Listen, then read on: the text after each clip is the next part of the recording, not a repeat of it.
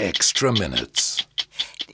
Do you think when giving evidence or when coming to their conclusions that the medical experts relied on what they knew, or were they relying on a gut instinct? There are 4 deaths in this family. It has to be suspicious. They're human beings.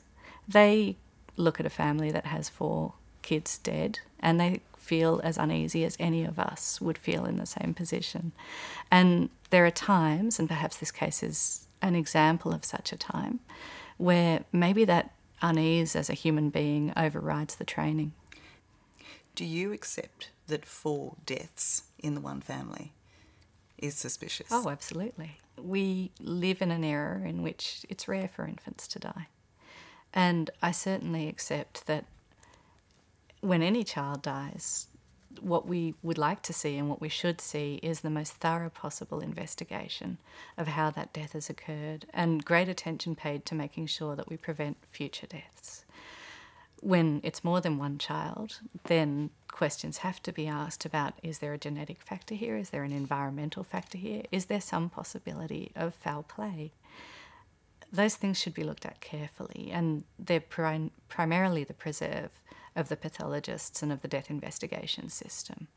The point at which it all comes into a courtroom, it's important to start from the premise that this accused is innocent and to think very carefully and very hard about what information might move us from that point.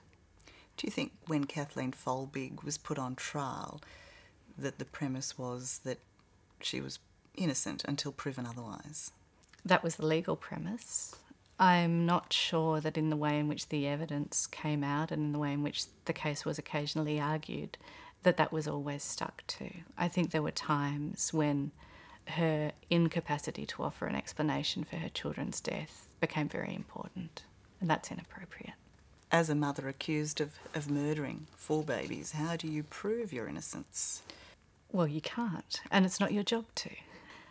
A mother who has suffered the deaths of 4 children and who's likely to be blaming herself because all of the research shows that that's what mothers do when they experience even a single death, is in no position to explain what might have happened. But I think that underlying the premise that 3 or more sudden infant deaths in a family are homicide until proven otherwise is a reversal of the onus of proof.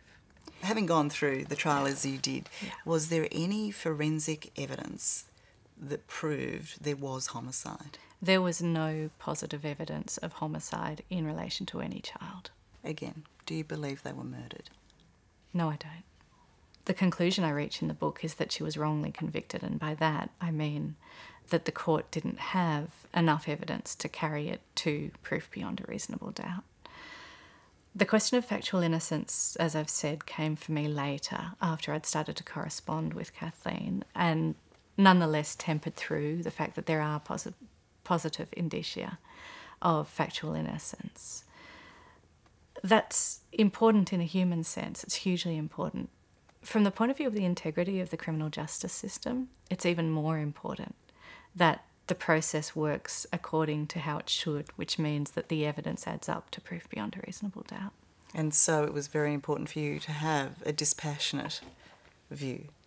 It was hugely important for me to have a dispassionate view. What do you think should happen?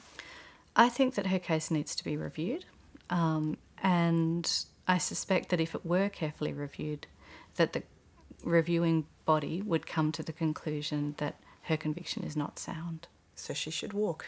She should walk.